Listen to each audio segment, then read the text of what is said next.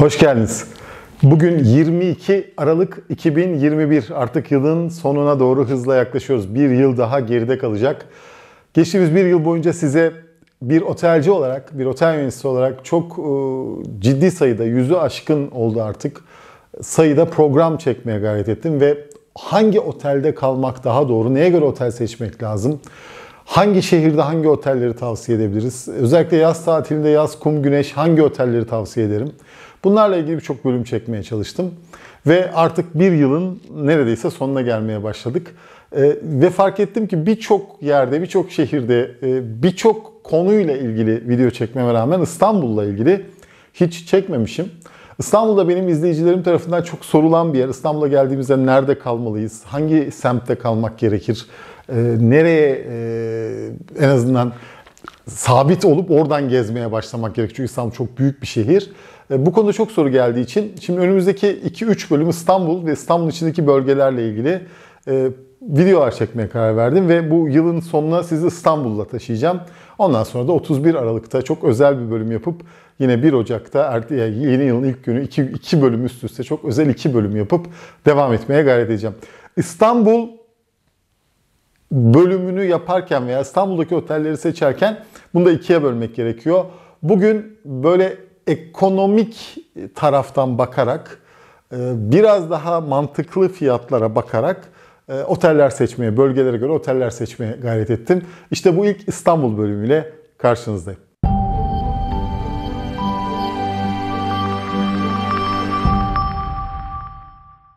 İstanbul çok özel bir şehir. Türkiye'de hala en çok turisti çeken, en çok turistin geldiği, gezmek için, bulunmak için geldiği şehir burası. Çünkü burası bir değil birkaç imparatorluk başkenti. Çok özel bir şehirden bahsediyoruz. Üstelik de her yeri kendi içinde farklı cazibe merkezi haline gelmiş, farklı özellikler içeren bir şehir. Elbette büyük de zorlukları var. Çünkü çok kalabalık, korkunç bir trafiği var pek çok açıdan. Bir yerden bir yere ulaşmak, özellikle biz İstanbul'da yaşayanlar ve sabah kalkıp İstanbul'da işe gidenler için oldukça zor. Evet, ama hep söylerim, hani İstanbul dünyanın en özel kentlerinden bir tanesi. Şimdi İstanbul'a gezmek için geldiniz veya iş için geleceksiniz. Hangi semtte kalacaksınız? Hangi oteli tercih etmelisiniz? Yavaş yavaş anlatmaya başlayayım. Şimdi İstanbul'un tabii en turistik yöresi, bölgesi veya işte dünyadan gelen turistler tarafından en çok ziyaret edilen bölgesi Sultanahmet bölgesi. Yani o tarihi yarımada bölgesi. Elbette eğer dışarıdan geliyorsanız, yani İstanbul şehrini böyle birkaç günlüğüne bile olsa dışarıdan gezmek istiyorsanız Sultanahmet kalacağınız yerlerden, alternatiflerden bir tanesi olabilir. Ayrıca Sultanahmet bölgesinde kalıp tabii çalışmak için geliyorsanız hani orası yine bir alternatif olabilir. Çünkü o bölgelerde ise işiniz çok merkezi bir yer o anlamda Sultanahmet. Üstelik de ulaşımı raylı sistemlerle diğer ulaşım bağlantılarına mümkün bir yer. Bir de gerçekten dokusuyla, tarihiyle çok özel bir yerden bahsediyoruz. Hani hakikaten İstanbul'un en güzel yerlerinden bir tanesi bu manada ve o imparatorlukların başkentliğini yapmış tarihi de en iyi yansıtan yerlerden bir tanesi.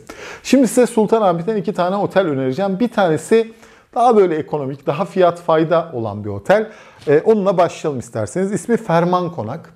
Eğer gelip de Sultanahmet'te kalmak istiyorsanız ilk alternatiflerinizden bir tanesi Ferman Konak olabilir. Çünkü Ferman Konak Aralık ayında oda kahvaltı 2 kişilik bir odasının fiyatı 500 lira civarında. Artık İstanbul'da 500 liraya otel bulmak çok kolay değil. Özellikle son kur artışlarından sonra tabii bütün otelciler kendilerini yurt dışı bazlı aksiyonlara alıştırdıkları için bir de girdi maliyetleri, özellikle TL girdi maliyetleri çok yükseldiği için, çünkü aldığınız her şeyin fiyatı çok, deterjanından işte peynirine kadar her şeyin fiyatı çok yükseldiği için artık İstanbul'da çok ucuz otel bulmak kolay değil. O yüzden böyle fiyat fayda, hani gelir 1-2 gün kalırım işim için veya gezmek için Sultanahmet istiyorum derseniz Ferman Konak doğru bir seçim olabilir. Ferman Konak 500 lira efendim. Buyurun başlayalım. Sultanahmet'teyiz.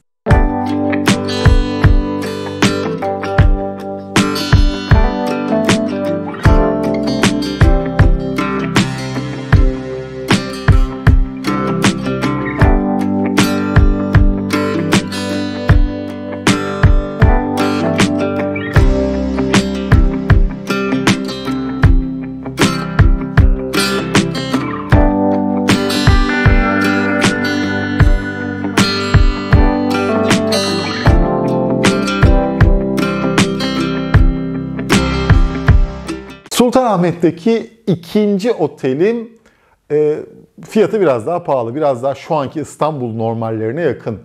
Ferman Konak bu konuda iyi bir alternatifti. İkinci otelim benim hem sahiplerini çok iyi tanıdığım, idarecilerini, işletmecilerini, sahiplerini çok iyi tanıdığım, hem de gerçekten lokasyonuna hayran olduğum bir otel. İsmi Arcadia Blue.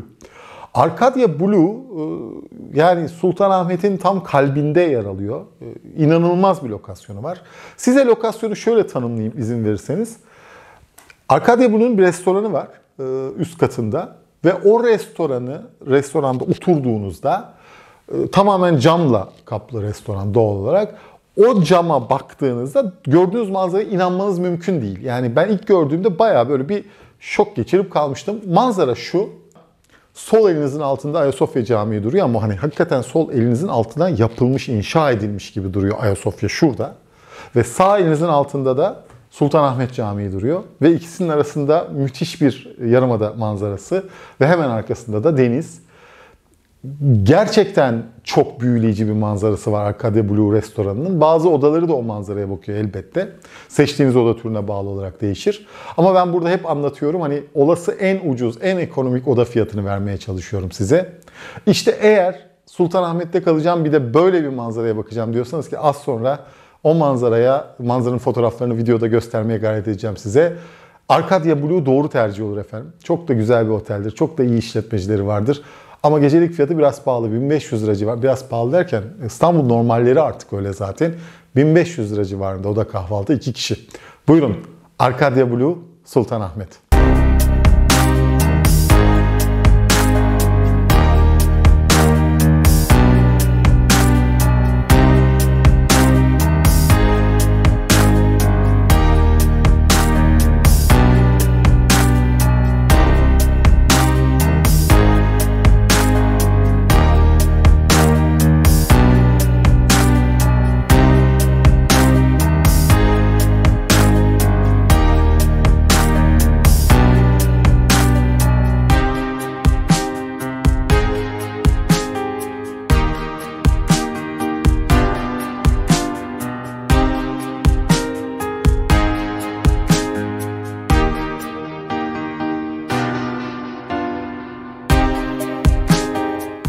Şimdi başka bir bölgeye geçelim.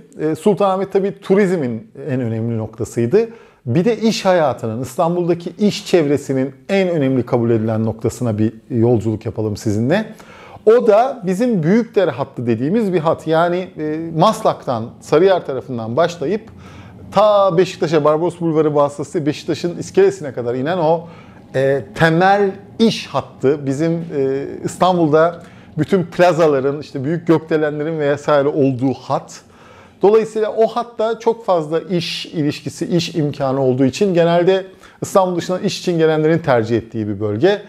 Elbette turistik geldiğinizde de tercih edebilirsiniz. Çünkü hani belirli akslara, belirli ulaşımlara çok yakın. Çünkü bu akstan bir metro geçiyor. Metronun bağlantısı hemen Zincirlikuyu, oradan metrobüs var vesaire. Yani ana ulaşım hatlarına oldukça yakın bir bölge. Burada önereceğim otel, taraf tutmak zorundayım. Bu bölümde birkaç tane taraf tuttuğum yer var tabii doğal olarak. Zincirlikuyu'da hemen tam böyle Zincirlikuyu metrobüs durağı kavşağına 100 metre mesafede Büyükdere Caddesi'nin üzerinde Büyükdere Caddesi 161 numarada konumlu Avantgard Otel, Avantgard Collection Levent. Avantgard Collection Levent bu anlamda ulaşılabilir lüksü temsil eden, böyle fiyatları çok çıldırmadan hizmet vermeye gayret eden ve inanılmaz bir konum, yani lokasyon olarak inanılmaz bir yer gerçekten. Bütün iş çevrelerine çok yakın. Yani tam Maslak noktasından efendim bu tarafa döndüğünüzde Mecidiyeköy, Şişli, burada Beşiktaş ve her yere çok yakın. Çok merkezi konumda bir otel. Avantgard Collection Levent'in Aralık ayında gecelik fiyatı 1200-1300 lira civarında. Oda kahvaltı 2 kişi. Buyurun efendim. Avantgard Collection Levent.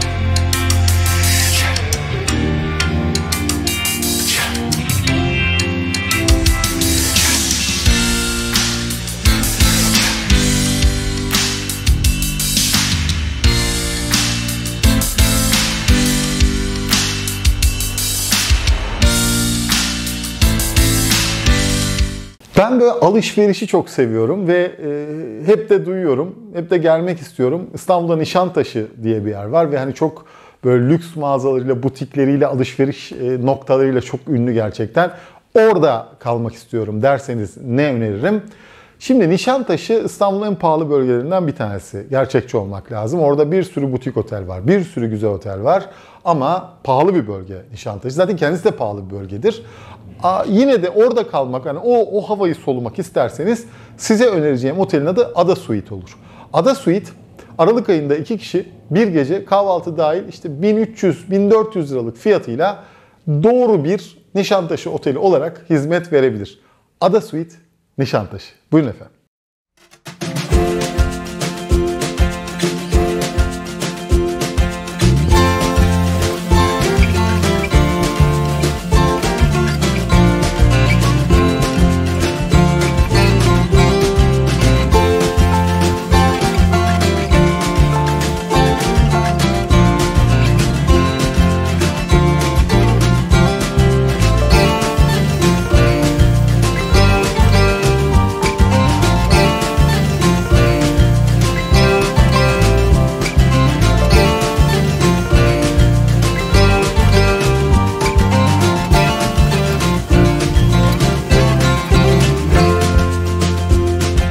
Peki daha böyle eski bildiğimiz ya da işte 1970'lerden beri İstanbul'un iş hayatının merkezi kabul edilen Mecidiyeköy Şişli tarafında nerede kalmam gerekiyor diye sorarsanız yine taraf tuttuğum otellerden bir tanesi.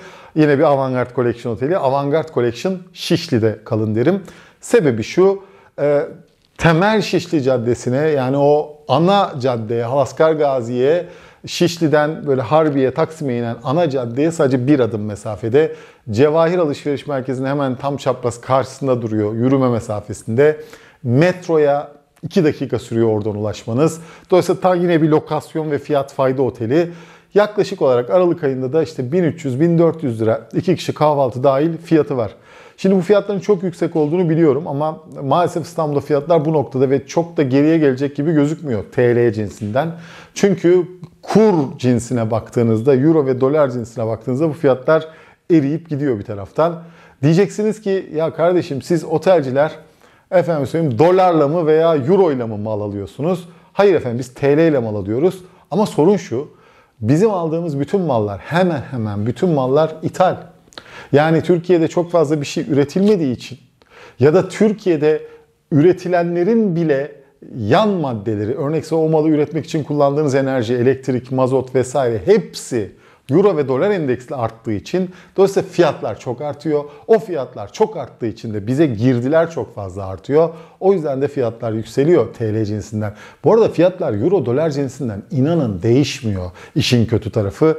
Ama ülkemizin kur makus talihi diyelim. Kur makus talihi yüzünden durum bu. Avantgarde Şişli Otel'deyiz. Yeni bir otel. Ocak'ta açıldı bu otel. Oldukça keyifli, güzel. Her yere 2 adım mesafede. Şişli Mecidiyeköy çevresinde kalacaksanız öneririm efendim. Avantgarde Şişli.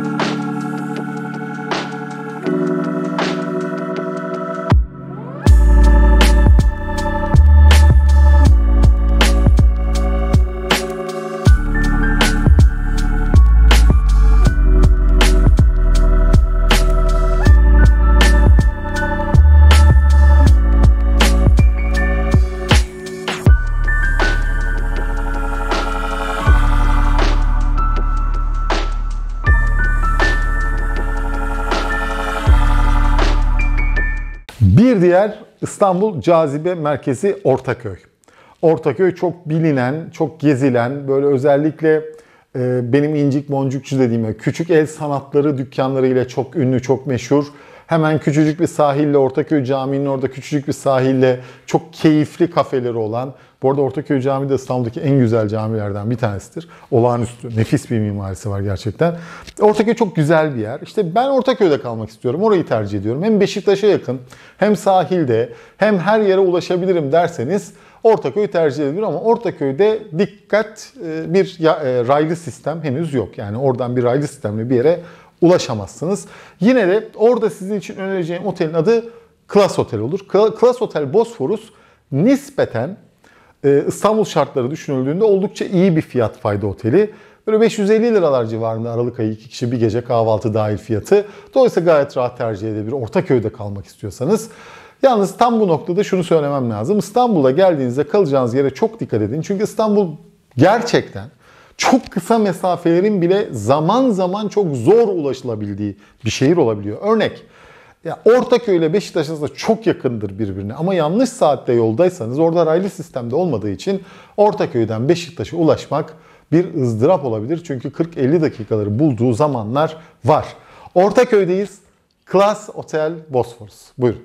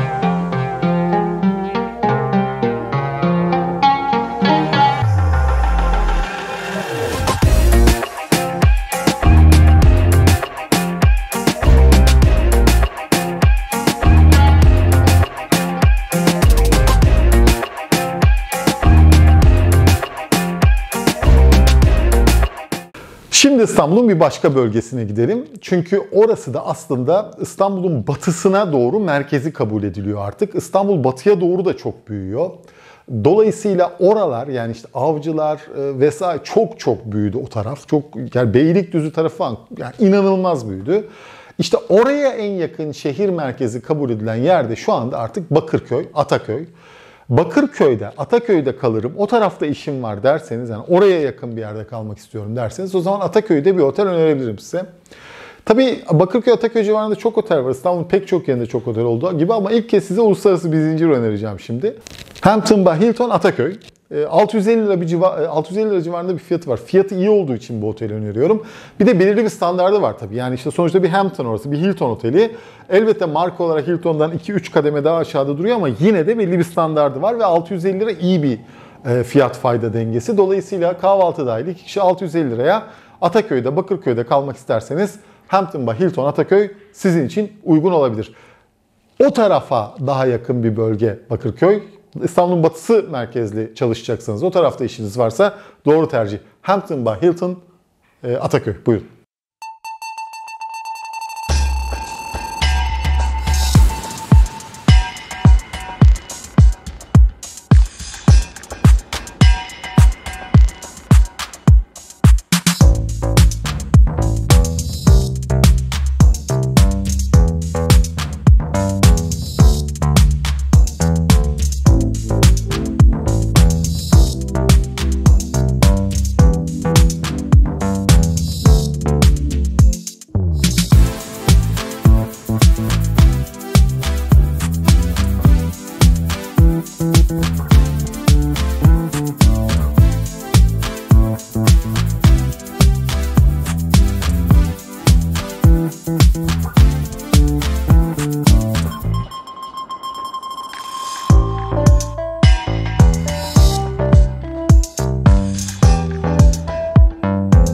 Ve geldik Taksim'e. Taksim Meydanı çok uzun yıllardır İstanbul'un merkezi kabul edilen bir meydan. Aslında orijinal İstanbul şehri, yani tarihi yarımadanın karşısında. Haliç'in karşı tarafında. Pera diye kabul edilen yerde. Ama özellikle Levanten günlerinden beri İstanbul'un eğlence ve o yıllarda ticaret baş noktası, ticaret merkezi olarak kabul ediliyordu. Ve oraya bir meydan yapıldı ve o meydan çok ünlü oldu. Taksim Meydanı. Defalarca şekil değiştirdi, defalarca kılık değiştirdi, öyle söyleyeyim. Sonuçta bugünkü haline geldi. Bugün Taksim Meydanı hala birçok turist için, birçok İstanbul'a dışarıdan gelen Türk vatandaşı için bir cazibe merkezi. Ben Taksim'de kalmak istiyorum kardeşim. O İstiklal Caddesi'nde yürümek istiyorum. O Cihangir sokakları hemen yürüme mesafemde olsun. Atatürk Kültür Merkezi açıldı. Eskisi yıkılmıştı, yenisi yerine açıldı. Atatürk Kültür Merkezi'ne böyle elimle dokunmak istiyorum. Orada olmak istiyorum. Ve İstiklal Caddesi'nden işte bir füniküllere binip raylı sistemle vesaire aşağıya inmek istiyorum. Kabataş tarafında olmak istiyorum falan derseniz Taksim bu manada bir tercih olabilir. Ama Taksim, hani uyarmakta mecburiyetindeyim. Taksim artık özellikle Orta Doğu turizminin merkezi haline geldi ve bütün Orta Doğulular o tarafta kalmayı tercih ediyorlar. Fakat yine de bence inanılmaz bir yer. Yani tarihi dokusuyla inanılmaz bir yer. Taksim tarafında önereceğim otelde yine bir Avantgard Collection otelidir. Avantgard Collection Taksim Square, yani Taksim Meydanı. Bu otel tam olarak Gezi Parkı'nın üzerinde, Atatürk Kültür Merkezi'ne 2 adım mesafede. Taksim Meydanı'na böyle, yani otelden çıkıyorsunuz, Taksim Meydanı ve metro, o kadar yakın her yere. Dolayısıyla çok çok başarılı bir otel. Aralık ayında konum olarak müthiş bir otel gerçekten. Aralık ayındaki en uygun fiyatı 1400-1500 lira fiyat aralığında. Bu tabii en ekonomik odasının fiyatı. Bu arada bu otelin üst katları boğaz manzaralıdır. Tabii ki oralara çıktığınızda otelin oda fiyatları da yükselecektir elbette. Ama Avantgard Collection Taksim Square, Taksim'de kalmak için iyi bir alternatif. Buyurun efendim.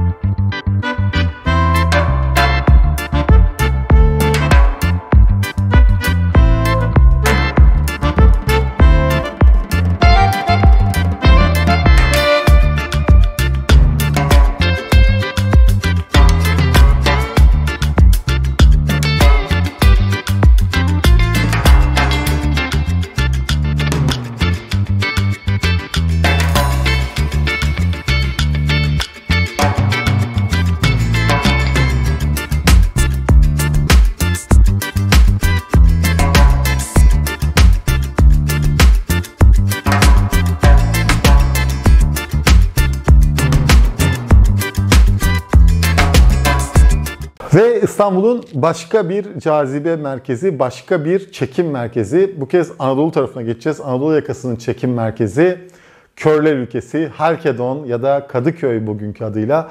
Kadıköy'de hem ticaretin, hem sanatın, hem kültürün, hem de İstanbul'un Anadolu yakasındaki bütün unsurların birleştiği, buluştuğu nokta. Gerçekten çok keyifli bir yer Kadıköy. Kadıköy'de, Rıhtım'da hemen böyle her şeye 1-2 adım mesafede bir otel önereceğim size. Adı İstanbul Life. İstanbul Life Otel'in bir özelliği var ama 10 yaşından küçük çocuk kabul etmiyor. Yani buraya altını çizeyim, dikkat edin. 10 yaşından küçük çocuk, ailenizle o manada geleceksiniz ve 10 yaşından küçük çocuğunuz varsa bu otel olmaz. Ama onun dışında çok lokasyon olarak her yere ulaşım anlamında son derece başarılı bir otel. Fiyatına da bakalım. Fiyatı da yaklaşık 800-900 lira civarında Aralık ayında. İstanbul düşünüldüğünde kötü bir fiyat değil bu gerçekten. Buyurun, İstanbul Life Rıhtım, Kadıköy efendim.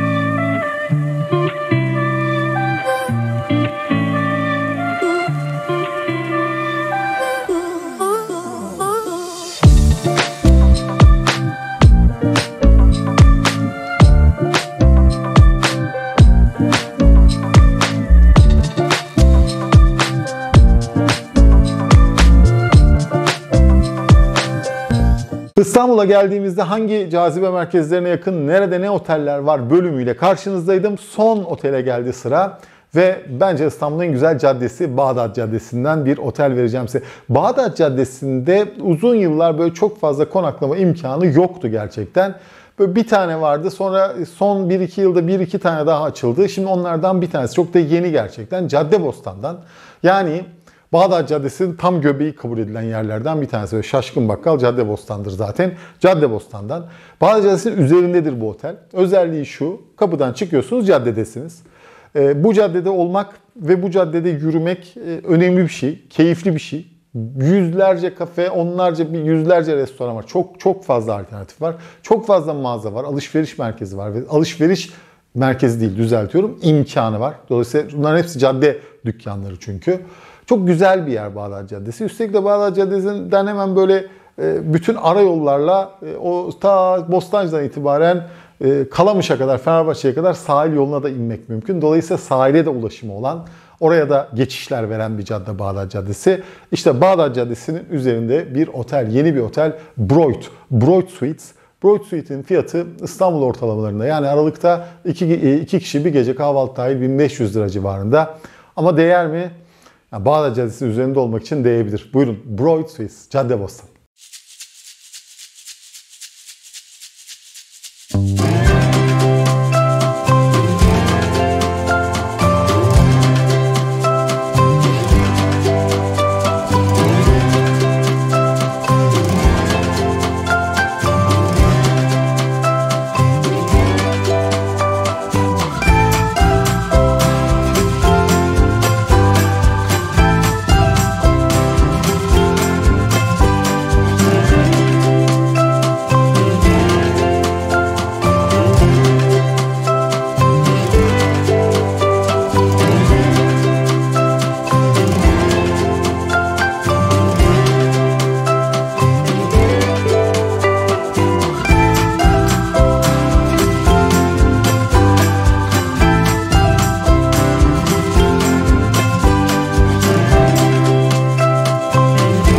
Bu bölümde İstanbul'a geldiğinizde İstanbul'un hangi çekim merkezlerinde hangi oteller seçilebilir, alternatifleri nedir, hangi fiyatlara kalınabilir, işte bir gece gelsek nerede kalırız sorularına cevap vermeye gayret ettim. Bir sonraki bölümde de yine İstanbul'la ilgili oteller vereceğim ama bu kez İstanbul'un en iyi otellerini seçmeye çalışacağım sizler için. Orada biraz böyle fiyat fayda gözetmeden gerçekten hem bir otelci olarak hem hikayeye içeriden bakan bir kişi olarak hem de tabii bir otel müşterisi, otel misafiri kimliğimle, gezgin kimliğimle İstanbul'daki en güzel otelleri anlatmaya çalışacağım. O bölüme kadar lütfen abone olmayı unutmayın. Şu bildirim zilini açın çünkü sizi erken rezervasyonlarla buluşturmaya gayret ediyorum arada, biliyorsunuz. Ve lütfen yorum yapın. Bu arada İstanbul'da ben sadece bu otelleri seçtim ama yüzlerce otel var. Ben İstanbul'a geleceğim, işte şurada kalmak istiyorum, ne tavsiye edersiniz diye sormak isterseniz onu lütfen yoruma yazın. Ben elimden geldiğince o otelle veya alternatifleriyle ilgili bildiklerimi hem işletme anlamında, sizin memnuniyetiniz anlamında hem de fiyat anlamında aktarmaya gayret ederim. Bir sonraki bölüme kadar kendinize çok iyi bakın ve hoşça kalın efendim.